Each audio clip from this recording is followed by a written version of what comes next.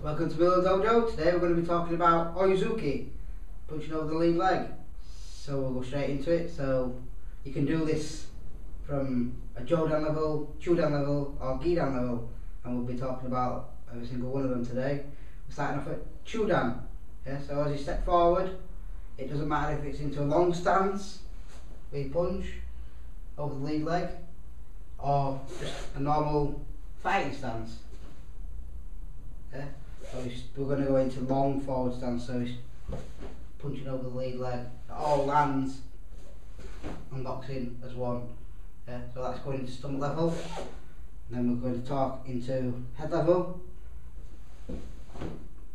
Now if it's a lower person, they can be hitting up into the groin level or up into the stomach level.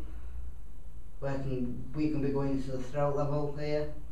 If it's same level, if somebody's same height as you, yeah, or we can be going down into the groin level, yeah.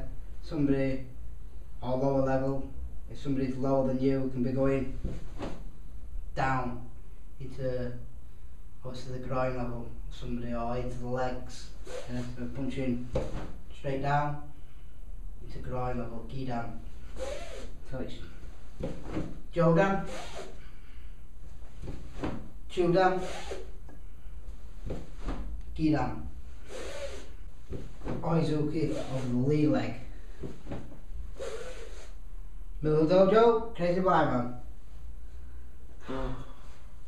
It's a spell. Okay.